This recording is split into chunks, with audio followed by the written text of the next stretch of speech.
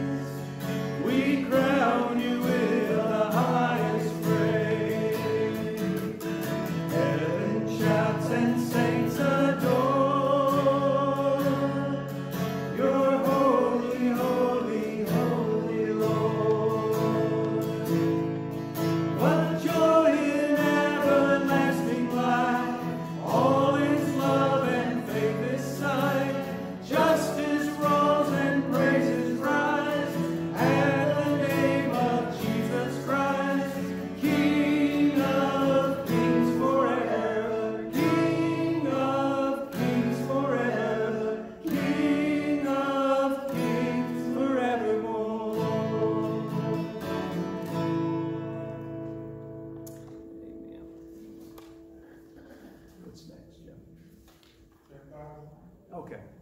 All right. This is another newer one that we've done. We did it a while back. If you want to stand on this one, you can do that, or you can remain seated, whatever you would like.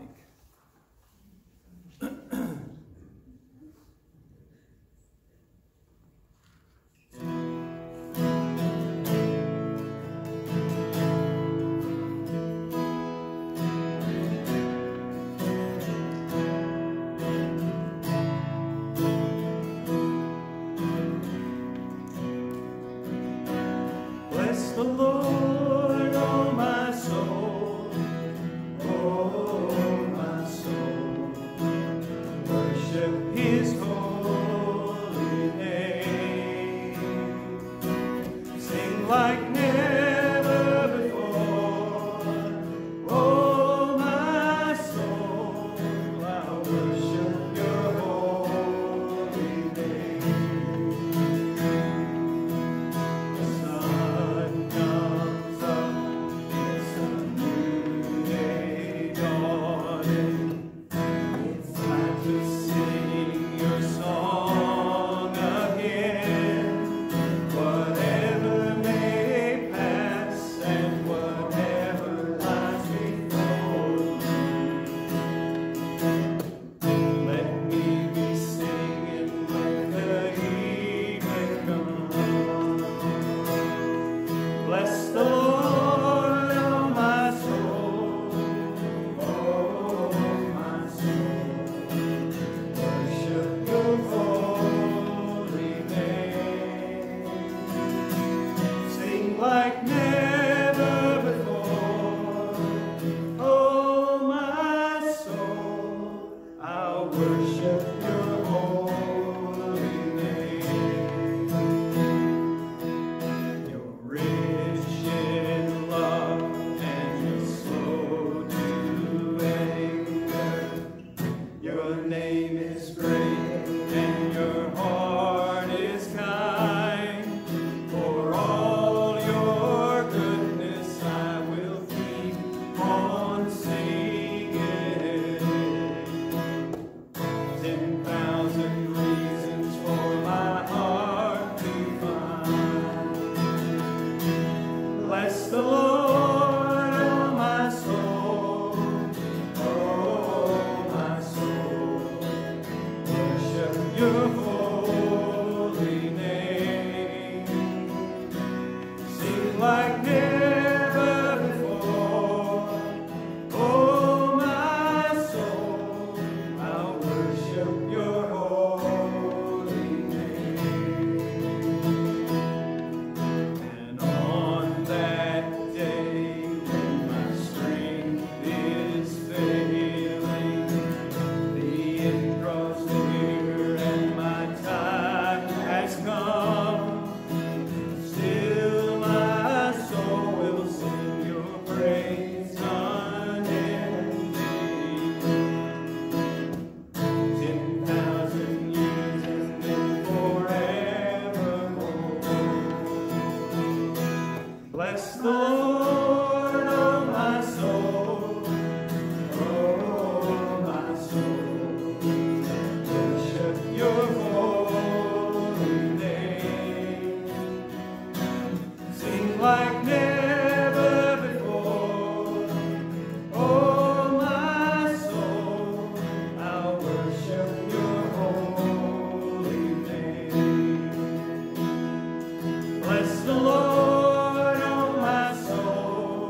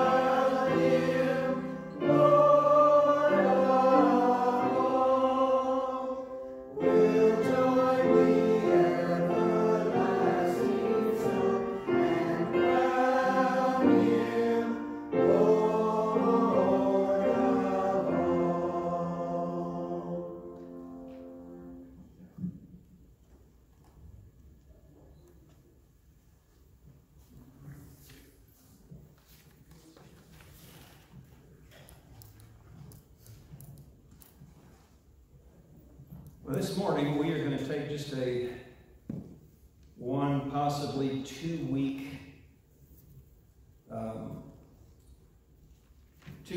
hiatus from Galatians. We're going to be looking at a couple of different passages of Scripture this morning. I had told you that we would talk a little bit about the election this morning. And now, when I refer to that, I don't want you to think that I'm going to do a 30-minute conversation on why so-and-so won or why so-and-so lost.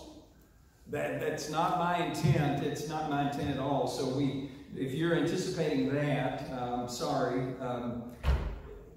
But you know that this pulpit is not supposed to be political. Amen? Yes.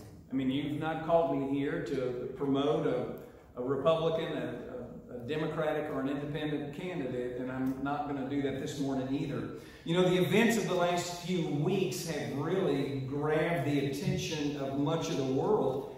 And while the media has announced a winner in the Electoral College, we know that that's not actually official until each state certifies their election and the electors are sent to the House of Representatives, and they are counted, they are tallied, and when that person receives the 270, they will be named the president-elect. Now, it may turn out that Joe Biden is the president. It might. I mean, and that's just a fact. It might turn out that the president remains for another 4 years. You know, for the last 4 years, the media and the Democrat Party has done everything it could to diminish the election of Donald Trump, even choosing to follow a report that was thoroughly debunked. And that's not a political statement by me. That's a fact. I mean, there's evidence there to that effect. That effort held the nation's attention for much of President Trump's tenure. Then as 2020 came into view, the campaign season brought a new level of hatred and attention to the process from both sides, mind you. I mean, we cannot sit here and say that one party or the other is more evil than the other when it came to the election. There were some very ugly things that happened from both parties. And we know the coronavirus outbreak attracted every ounce of energy and attention as well then, and it continues to do the same today. The mayor of South Haven in the last couple of days is not real happy with the state of the governor in our state for making some comments about DeSoto County having the highest outbreak in the state. He's not happy about that at all. I don't know that I would be happy either, by the way. But it is the truth. When we talk about the counting of votes, the recount, mail-in votes, illegal or legal votes, as they continue, it continues to keep the attention of at least some of the American people. There is no doubt about that. All you've got to do is turn on any of the mainstream media news reports and you can see that. Now, we're being told, if you voted for one party, we're being told we should unify and let's just move on. The other party is saying that for the good of the country, we need to do that. So, what's an average citizen to do? What's an average citizen to do? Are we just to ignore irregularities in the vote process? And I would say no. We should not ignore them. Will it have any outcome on the election? I have no idea. Even if it doesn't, though, I think you're with me that we should strive to have every legal vote counted, even if that results in Joe Biden becoming the president or President Trump remaining for 4 more years. Amen? I mean, we live in a republic. And I will have zero trouble if, after the recounts and everything, if one candidate comes or the other candidate comes out the victor. I'm fine with that. And I have to be. That's what happens in a representative republic.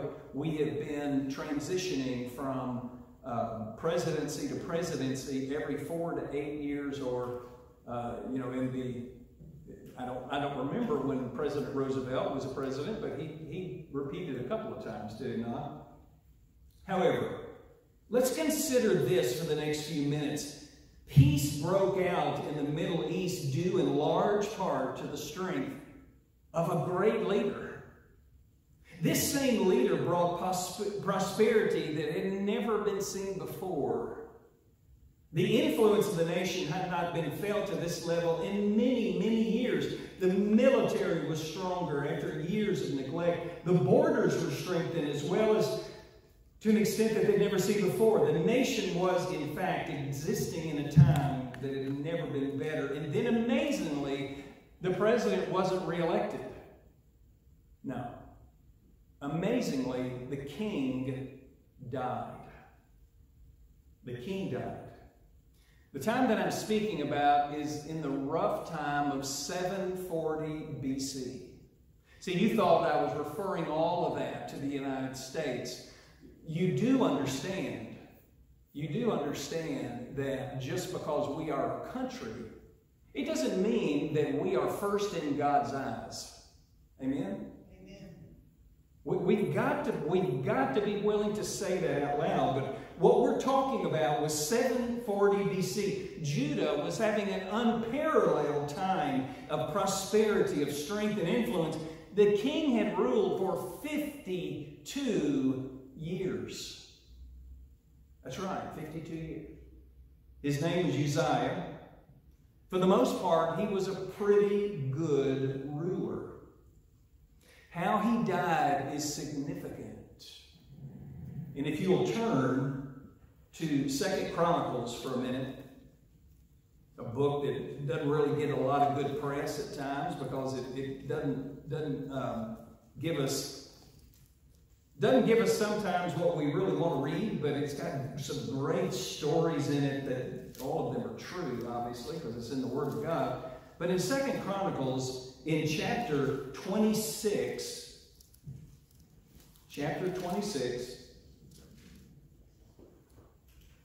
and we're going to begin reading in verse 16.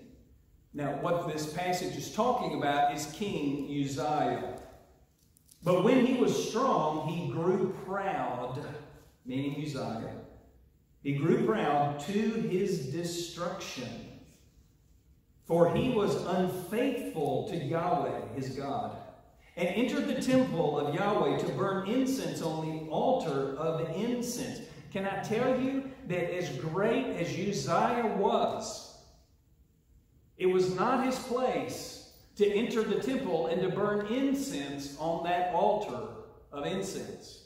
He violated the law of God. But Azariah the priest went in after him with 80 of the priests of the Lord who were men of valor, and they withstood the king Uzziah and said to him, "It is not for you, Uzziah, to burn incense to the Lord, but for the priests, the sons of Aaron, who are consecrated to burn incense. Go out of the sanctuary, for you have done wrong, and it will bring you no honor from the Lord God." Now, he had been king for decades. And it's obvious he felt that he had a special prerogative to do what he wanted to do. Verse 19. Uzziah was angry. Now he had a censer in his hand to burn incense, and when he became angry with the priests, leprosy broke out on his forehead in the presence of the priest in the house of the Lord by the altar of incense. And Azariah, the chief priest, and all the priests looked at him. Behold, he was leprous in his forehead, and they rushed him out quickly. And he himself hurried to go out because the Lord had struck him. And King Uzziah was a leper to the day of his death. And being a leper, lived in a separate house, for he was excluded from the house of the Lord. And Jotham, his son, was over the king's household. governing the people of the land. God has no equal.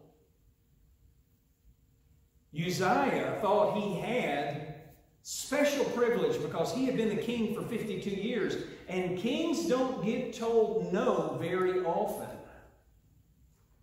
And it's obvious he had not been told. But just think about this. So we see Uzziah attempted to do something only the priests were allowed to do. God killed the guy. He killed him. Surely Uzziah was important enough to Judah that God would just wink at his indiscretion, but actually his arrogance regarding the law brought this leprosy on him. Now, I want you to think not for a minute about Uzziah. We get it. He disobeyed God brazenly, and God struck him with leprosy and killed him. There's not a whole lot more to be said there. And it's not funny, but I'm just saying, and that's pretty straightforward there. I want you to think for a minute about the people of Judah. They had experienced prosperity and strength and influence to an extent that had not been seen ever under the reign of Uzziah. Uzziah had brought them to a point where when people around that area heard the word Judah, it meant something. And they had one man, basically, the people of Judah had one man that they attributed to everything, and that was Uzziah. And God killed him. God killed him. Imagine if we had had a president for 52 years, and it had been marked with extreme economic success, military power, foreign policy successes, movement toward policies that honored allies, honoring life, promoting freedom. Now imagine that president being yanked away suddenly. Now, we don't really have to imagine that. In the opinion of many people, it was what was occurring in the last 4 years, and it appears to be in exact opposition to what might occur in the next 4. If you'll turn to the book of Isaiah for a moment. What did the prophets, what did the nation of Judah need? What did they do? Isaiah can tell us what happened. And honestly, there is only one thing that is going to unify this country, and it's not Joe Biden yelling for that to happen. It's not for President Trump yelling for that to happen. You do understand, it looks like 74 million people voted for Joe Biden, and 72 million people voted for President Trump. We are as divided a nation as we possibly could be. We are. And if you voted for Joe Biden, that's fine. This isn't about Joe Biden, and it's not about President Trump. That's our problem as a nation and as believers, frankly. What can we learn from yesterday, how we should respond to today's events? Well, look there, beginning in verse 1 of Isaiah chapter 6. It says there, in the year that King Uzziah died. So right there, we've already mentioned this, the year was in around 740 BC, and we know that Uzziah, if you look at Chronicles, he was reigning for roughly 52 years, and the attention of Judah had been absolutely on this one man for those 52 years. And, we could say rightly so. He had provided for them in a number of different ways. But the death of Uzziah had to shock the very life out of the people of Judah. The nation, after Uzziah dies, begins to decline. In fact, the decline actually started a little bit before Uzziah died. But it definitely it further declined after his death. And the nation of Assyria began to increase along with another nation that was founded around that same time in the 750 to 740 range, which eventually would take over the known world, Rome. And while Judah and Israel were declining, those other two were beginning to increase. So imagine all these events taking place around Judah. Everything was pointing to decline. The nation was distraught. And look what happened as Isaiah writes. In the year that King Uzziah died, I saw the Lord. Can I tell you something today? That is the only thing that is going to heal our country. Not a Republican, not a Democrat, not an independent. And for anybody that thinks just because President Trump was in for 4 years that gets us in good standing with God, they are sadly mistaken. Do you think for a minute that God is somehow constrained by 4 years of a presidency by a human being? It's ridiculous. Now, all of us, I mean, on election night, I was a little bit down. I'll just be honest with you. Carolyn can affirm that. I was a little bit down. And through the next about 18 hours or so, I was so very convicted. I was so very convicted.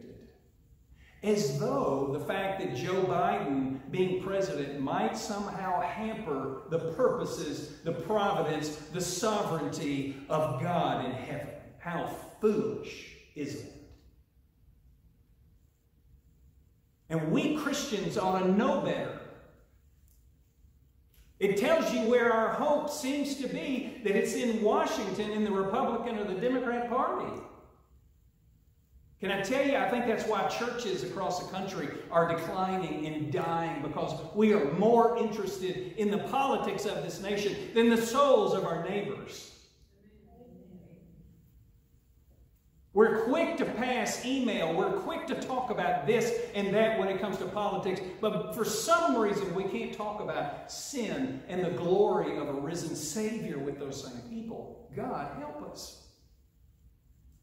I can tell you that Isaiah was stopped in the very midst of this, and he saw something that changed his life. Have you seen that? Have you seen that? I can tell you this, churches across this country are going to die from COVID. And there are churches out there that probably ought to die from COVID, because their lampstand has been removed. And where are we in that? Can I tell you that once you have a vision of the Lord God sitting on his throne that is holy, holy, holy, we immediately have to respond to that vision. And if we don't, we're no different than Uzziah. We're no different from Uzziah. So, when we look at this passage, it's a very curious statement when he says, I saw the Lord. I thought no man could look on God and what? Live. That's right. What are we supposed to do with that? Is there an error in the Word of God? We know that when Moses was there on the mountain and Moses wanted to see God, God told him no, but you can sort of see the phrase there is hinder parts, not his glory, not his essence, but where he had been was the idea there. John 1:18, turn over into John. We're going to be flipping through a little bit. John wrote this. He said, no one has ever seen God. The only God who is at the Father's side, he has made him known. I love that phrase there. Basically, that first 18 verses of the first chapter of John reveals to us that if you want to know what God is like, look at Jesus Christ. Look at him. But there's another curious passage there. So what do we do with that? This vision, the text doesn't tell us exactly how he saw him. Was it just a vision? Was it a dream? Was it seeing with his physical eye? We don't know. We know when it says there, back in Isaiah 6, that it says there, I saw the Lord. That word Lord there is the Hebrew word Adonai. The word Adonai has that idea of sovereign, one who is able to do what he proposes to do. It's applied to God in an absolute, unrestricted manner. So what did Isaiah see? Look over in John again. It doesn't surprise me that we have these references to Jesus as God all throughout the gospel there, but specifically in John 12, if you'll look with me, and then go to verse 39. 12:39. Therefore they could not believe, for again Isaiah said, he has blinded their eyes and hardened their heart, lest they see with their eyes and understand with their heart and turn, and I would heal them. Verse 41, Isaiah said these things because he saw his glory and spoke of him. Whom did Isaiah see there in Isaiah 6? He saw a pre-incarnate appearance of the Lord Jesus Christ. It's called a Christophany in theology. That God proposed and showed Isaiah something. Why? Because the nation of Judah was desperate. It was divided. It was doomed. It was depraved. I can't think of any more D's. But it was all of those things. And all of a sudden, the Lord broke through all of that confusion. And Isaiah saw him. He saw him, look at what it says. He saw him sitting upon a throne. Can I tell you this, that when the mainstream media called Arizona for Joe Biden the other night, Jesus didn't get up off of his throne and start wringing his hands. And he's not doing this. The fact that he was sitting on his throne implies governance, rulership. In the midst of the chaos of the nations, in the midst of the death of this long-tenured king, in the midst of the decline of Judah, and the ascendancy of Assyria and Rome, guess what? Isaiah saw the Adonai, and he was sitting on his throne. Can I tell you today, God remains on his throne. And we cannot forget that. Joe Biden or Donald Trump, either one, you understand what I'm not saying. This is not some plea for President Trump to remain the president. He may. But if he doesn't, we're okay. And if President Trump does stay, we're okay. This isn't about either one of those men.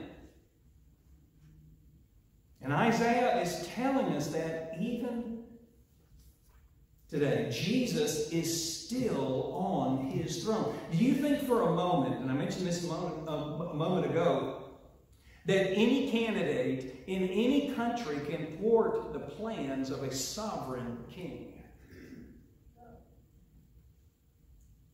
Then we Christians need to stop acting like all of our hope and all of our faith and all of our trust is when we push the lever for a republic.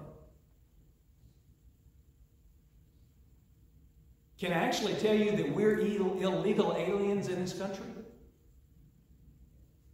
Amen? We are. Our citizenship, if you're a believer, is already in heaven. Now, we need to be good citizens. Don't get me wrong. Am I telling you not to vote? No. We're supposed to be good citizens and live peaceably among all men, as far as it depends on us. And it's not wrong of you or me to want a particular candidate to win an election. That's not wrong. It might become wrong if you would be willing to do anything to get that person into office. That would be wrong. So, Jesus is still on his throne. If you move to the New Testament, we can see in the writings of Paul that we are to submit to the authorities that are over us. Your immediate comment might be, you don't really know how evil Joe Biden is. Or you don't understand how evil Donald Trump is. Can I ask you one simple question? Who was ruling the Mediterranean when Paul was living? The Romans. Have you read about the Roman Caesars and how wicked those men were, almost to a person? There were a few that were okay, but they still ruled with an iron fist. And the Caesar was its leader. This vision of Isaiah continues, and as he wrote there, that his throne is high and lifted up, and that is the idea of a king or a judge, and his robe was so massive that it filled the temple, and there was no room for anybody else in that room. And what has Isaiah said so far? Nothing. Isaiah is silent. Because our attention at this point, Isaiah's attention to this point, all of a sudden it looks like to me he has forgotten about Uzziah. Because there was a greater vision that overtook him. He was not thinking about King Uzziah, but he was thinking about King Jesus. Look at verse 2 there. He says, above him, meaning Adonai, above him stood the seraphim, the burning ones. This is the only spot in the Old Testament where the word seraphim occurs. They are pictured here. We could go into what each thing means, but I'm not going to do that this morning. They give us a description there, but what I like about it is they stand ready to serve God, but there is one function of the seraphim here, and that is to praise Jehovah. That is their continuous occupation. They kept on crying out to him, and look at the message there. Their message was, holy, holy, holy.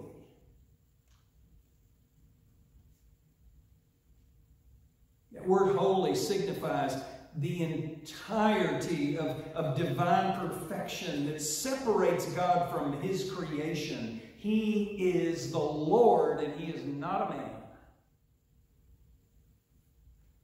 Although creation and every created being entirely depend on him, he himself is entirely independent of his creation. And that whole idea of holiness there also tells us that there is a separation from what is sinful. The seraphim then say, the whole earth is full of his glory. Another way to phrase that is this: his glory is the fullness of the earth, asserting that the entirety of creation and not merely the whole earth is his glory. God's creation is so wonderful and beautiful that if a person just pauses and thinks about the created order, they should be able to say, there is a God. And if they do, Romans 1, 19 and 20 tells us that they are without excuse. Verse 4. Look at the effects. And the foundations of the thresholds shook at the voice of him who called. and the house was full of smoke. This is just incomparable majesty that Isaiah sees. Again, where's King Uzziah in Isaiah's vision? He's nowhere to be found at this point.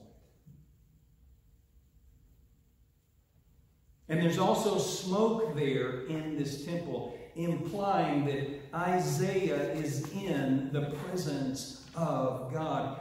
So we have Isaiah has seen the Lord. He has seen him sitting on the throne. We see Isaiah reporting that God is on his throne. That there are seraphim who are saying, "Holy, holy, holy is the Lord of hosts. The whole earth is full of his glory." We finally get a little bit of a response in verse 5. And I said, "Woe is me." Isaiah, once having seen this picture of God, his holiness, burst out into an agonizing cry. Woe, or calamity falls, or is about to fall on me. He recognizes that he is undone. Can I tell you that when you and I understand who God truly is, that is the only response a human being can have in the presence of a holy God. The response of God to your sin and my sin is that he will strike us dead.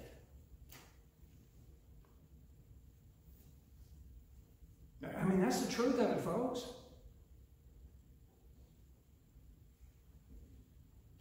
Boy, that doesn't sound like a very loving message this morning. It actually is. The most loving thing that I can tell somebody who is outside the gospel of Christ is that they are already separated from God right now, but they're getting ready to spend eternity separated from him. That's the most loving thing that you can tell somebody. In fact, if you refuse to share the gospel with people, you are telling them you hate them and want them to receive their just judgment. That's not the gospel.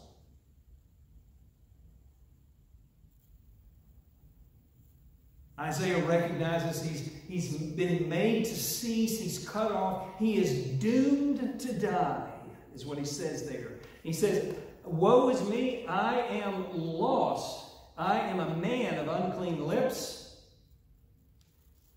and I dwell in the midst of a people of unclean lips, for my eyes have seen the King, the Lord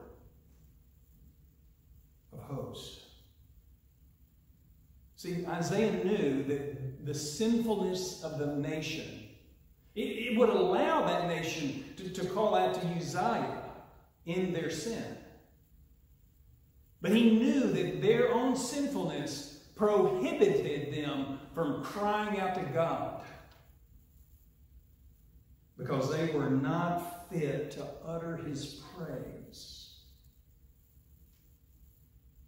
Isaiah felt doomed because he had seen the King. This nation, until it repents, will not see what we absolutely needed to see. And look, I will make even a stronger comment. Until the church in the United States repents, we will not see revival like we desperately want. Folks, the problem with our nation is not lost people.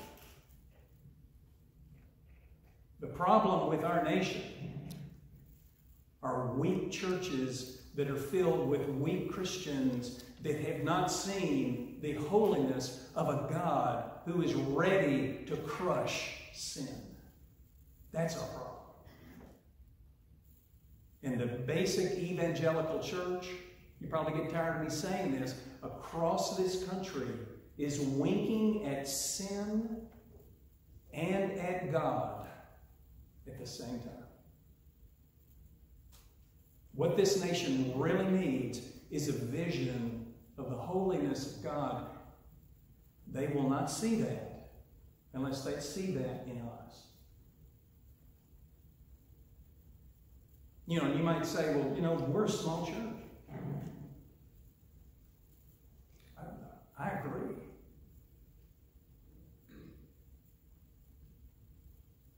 But Jesus took 11 men.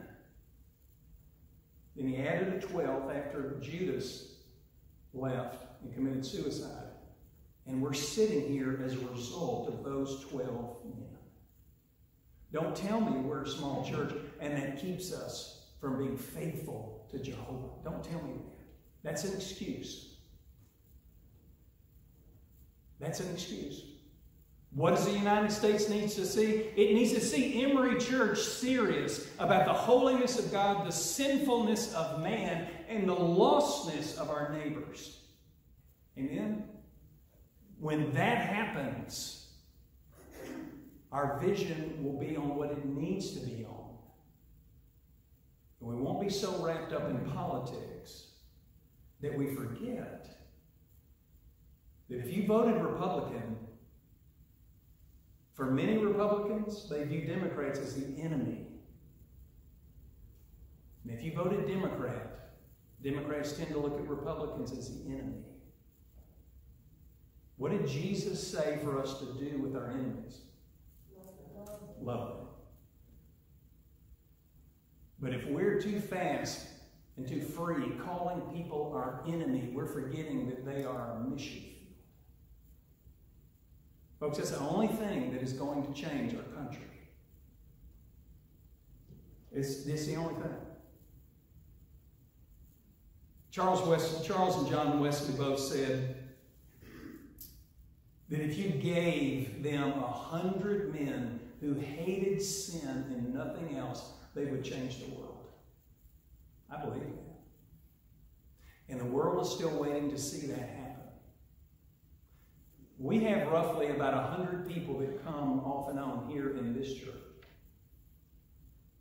Now, next Sunday, we're going to talk about what are some other things that Isaiah saw and how does it apply to us in 2020. Let's pray together. Father, we do thank you for this, for this day that you have given us. Lord, we confess to you that our eyes have not been on you. Lord, in this day of technology and all the things that surround it, Lord, we are just sort of built for ADD, for attention deficit disorder. And we can focus on you for, maybe 30 minutes a week, and that's about it. God, I just pray that we as a church would see what Isaiah saw, and we would be forever changed. We ask that would start within each one of us. And we pray this in Jesus' name. Amen. Anybody else? Why don't we pray together? If you'll stand with me, we'll be dismissed.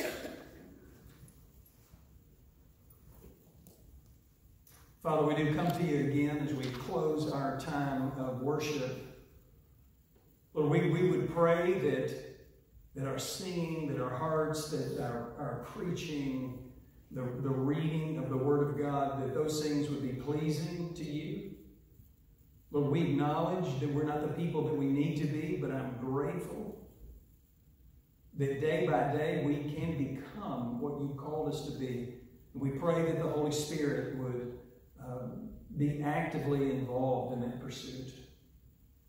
Lord, we pray for these that we've mentioned. There are many needs here. A lot of physical needs from cancer treatment, from surgeries, from COVID. So we ask that you would give grace to grieving as well. We ask you to give grace to those folks. And as we pray for them, if we can help meet needs there, that we would do that. And we do pray this in the name of Jesus. Amen. Amen. You're dismissed.